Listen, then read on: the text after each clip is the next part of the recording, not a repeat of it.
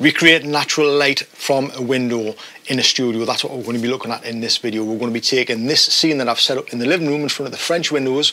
I've took this shot. I'm going to replicate that shot light by light, shadow by shadow in this box with no windows using studio strobes. Window light is the most beautiful light in the world and preferred by many photographers and used by many food photographers also. But what if the weather changes and obviously you kind of get a consistent look to your images and you need to recreate natural looking light using studio strobes? Well, that's what we're going to do in this video. This is the shot that I've took using the window light coming in from the French windows in the living room.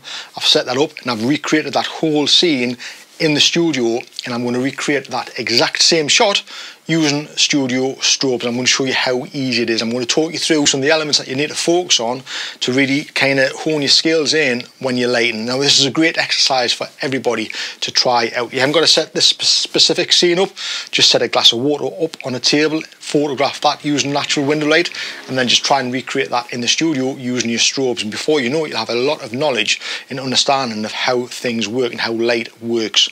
So obviously a couple of elements that we've got to take into account when we're trying to recreate a natural looking shot like this is obviously the position of the sun in the sky and the size of it. Are there any clouds there? Is it diffuse light? Is it direct light?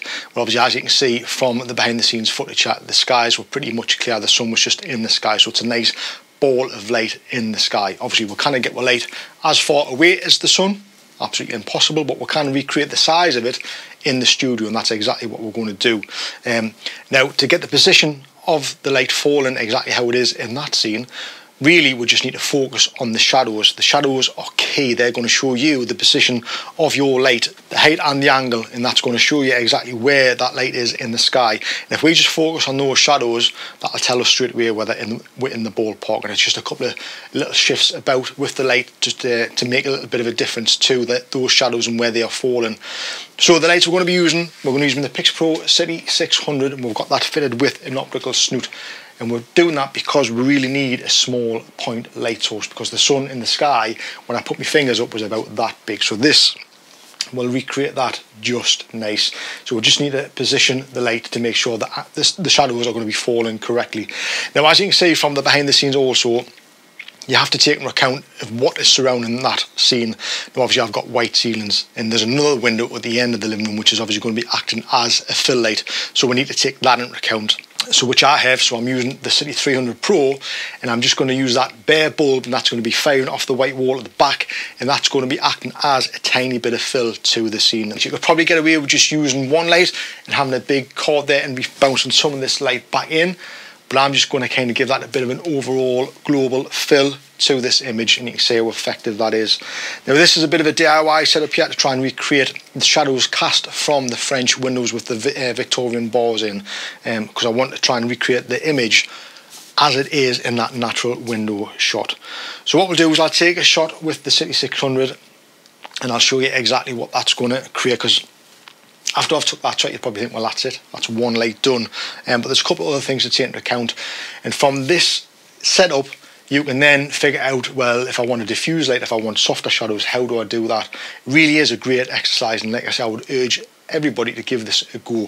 So we'll make sure I'll switch off the 300 Pro, so I just took a test shot before. So that's off, so I'm just firing the City 600 now, and it's on full power. The camera settings are f14 1/25 of a second ISO 200. I haven't changed the f-stop from the scene in the living room, kept that the same. The only thing that's really changed is the shutter speed and the ISO. Now this hasn't been metered, it's all just been done by eye from the back of the camera, and obviously I've just been looking at the shot that I took in the living room to try and recreate and get it as close as possible. So I'll take this first shot and you'll see exactly what's going to happen. And you can see instantly there from that one light at the back, that City 600, that's pretty much recreated that scene in the living room. The only difference is you'll notice the shadows are a lot sharper, and that's because obviously when the lights come through the window, it's a bit diffused also, and obviously it's bouncing around the living room, so that's a bit diffused. So what we can do is obviously I'll switch on the 300 Pro.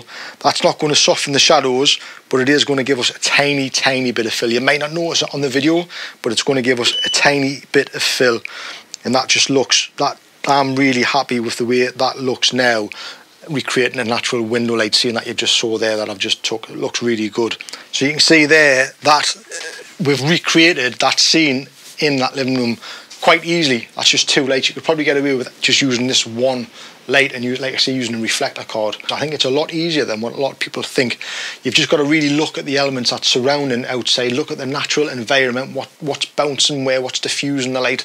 It's just a really good exercise, and one that I would urge everybody to give a go, because before you know it, you'll have an amazing amount of skills at hand by just doing this simple exercise. So I'd highly recommend you guys go out and give it a go. If you want to check out any of the gear, links will all be in the description below. I think I will do more videos like this using a natural light scene and recreating it in the studio, because I think it'll help more people kind of connect more to how a scene works and how the lights work within the scene. I think that's going to be a really good way of actually doing it. So if you want to see more videos like this, don't forget to subscribe to the channel. And if you've liked it, give it a thumbs up and even flick the notification bell so you can see when more videos like this are posted. So with that being said, thanks for watching, and I'll see you guys in the next one. See you then.